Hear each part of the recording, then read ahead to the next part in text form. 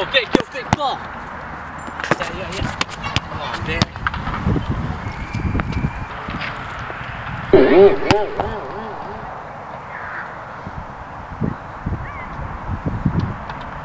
Why does it keep slipping? Yo, one more time, man. Give me the ball.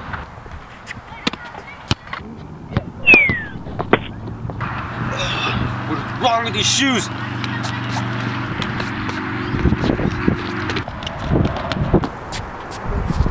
Oh, it slipped again! Why me? Why am I slipping? Why is the ball slipping?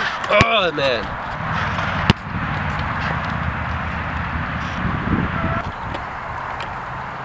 Who's that?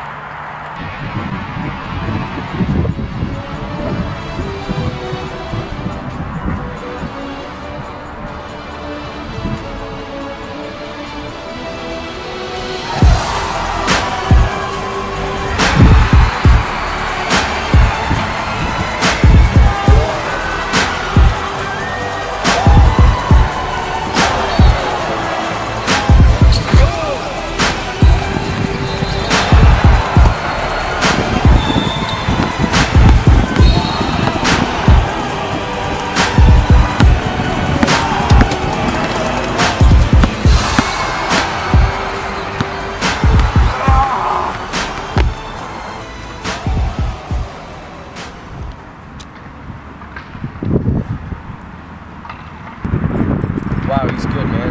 The ball's not even slipping through your hand, and he doesn't even slip anywhere. Why can't I be like that? Why do I keep slipping everywhere? Let's go check out what this guy is. Alright, 45-degree angle shot for the furthest range. Yo, can I help you? I'm trying to play. Hey man, you're really good. Whenever I try to catch the ball, it goes right through my hands. Whenever I try to make a good cut or anything, I slip and I fall.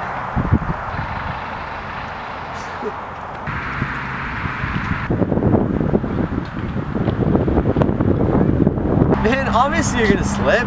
The coefficient of friction between your shoes and this ground is like 0. What are you talking about? Okay, the coefficient of friction tells you how slippery one object is onto another. Like, see right here? It doesn't slip because the coefficient of friction between my shoes and the ground is high. See, your shoes aren't designed for basketball, where my shoes are. The material on the bottom of my shoes creates friction with the ground, and that frictional force prevents you from slipping. The material on the bottom of your shoes doesn't create that frictional force, and that's why you're slipping. Check this.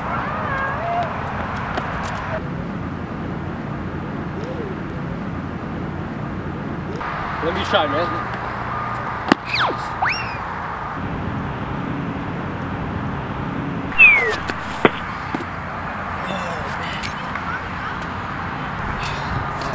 Alright, I get that, man. Why does the ball keep slipping out of my hands?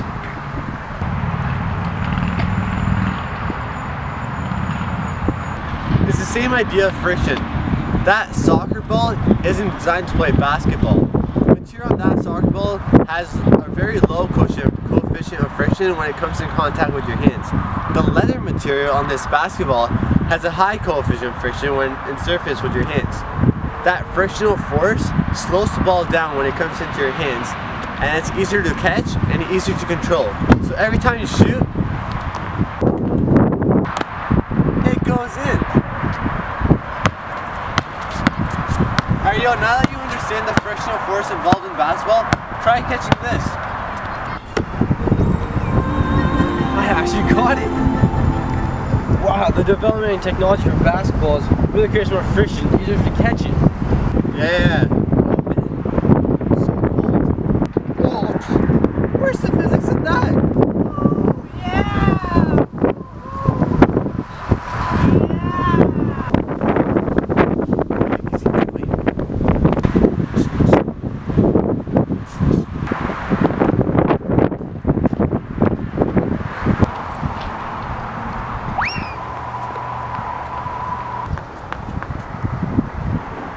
Sorry about that, yo. Watch my shot now, watch my shot.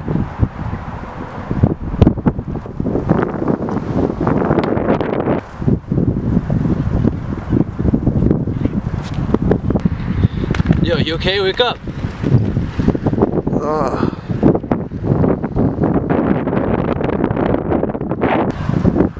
Oh yeah, I just saw the worst shot ever.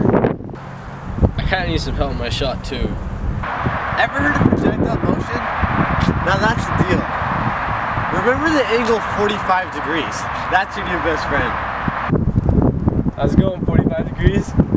45 degrees is the angle at which you must shoot for maximum range. As the angle of your shot gets below 45 degrees, your ball will go further, but it will not go as high.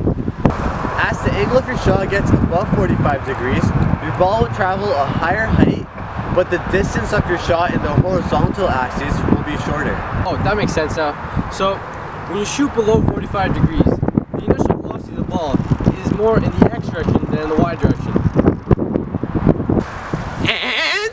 And when you shoot above 45 degrees, the initial velocity of the ball is more in the Y direction than the X direction. Alright, rookie! Nose for your nose and your shot! Okay, so first I'll try shooting from right here. Okay, so you're pretty close to the net, so tell me, do you want the ball to travel a high height but a short distance, or do you want the ball to travel a long distance but a shorter height? So the net's not too far away, and I don't need to travel a long distance.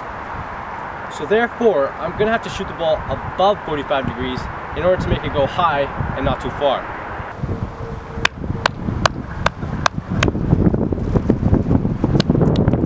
Alright, so this is the horizontal, and let's say this is about 45 degrees. I need to shoot just above 45 degrees in order to go in. So here it goes.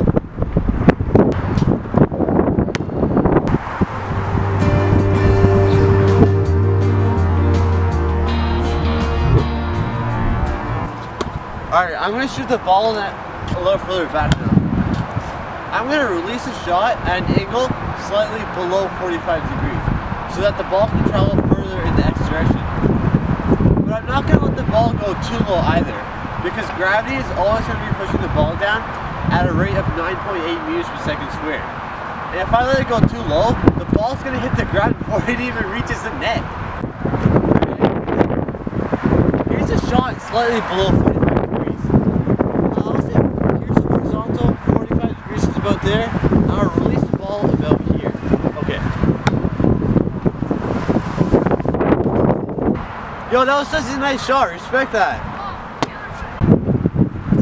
Air ball.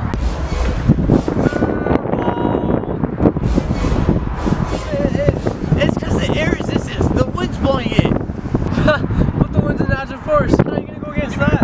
Over the years, we've been coming with this technology to go against this natural force of wind.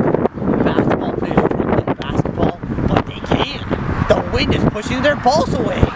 So we put our team, our best team, and their thinking and their creativity into this important design, an indoor basketball facility for basketball players to shoot their balls and not have their balls blown away. Alright, now that we're yours, start shooting here. Oh, sweet. Now that there's no wind resistance here, it went in. Yeah, becoming such a good basketball player too. Yeah, maybe you'll be as good as me one day. I don't know, maybe I'm better than you now. What'd you just say? I said I'm better. Now let's have a shootout to prove it. I shoot first.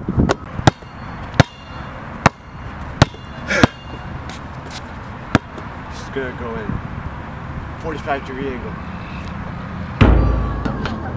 No! I don't need to worry. There's no way you're gonna get it in. Yeah, we'll see about that. About the right angle. About the right velocity. And shoot.